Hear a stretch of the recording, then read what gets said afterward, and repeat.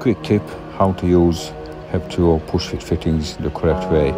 So you don't need to mark your pipe up, and just use the fitting and the insert from Hep2O. The fitting has loads of teeth, ridges inside, right deep where the pipe pushing in. Hope you can see that. And the insert comes with Hep2O fittings, got little teeth on it, ridges on it. So when you push the two things together and twist it, you will feel it rattle, so you will know it's fully in, so give you a tight seal.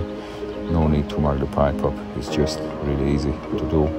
Push it in, and then if the fitting is out for the bag for a while, you open the bag, you can use a silicone spray to help it go back to how it was, and helps ease to pushing it together. It doesn't affect how it's going to grab the pipe itself, so it's not going to make it pop out. Go, push together, twist, feel it's fully in, make sure it's all good and tight.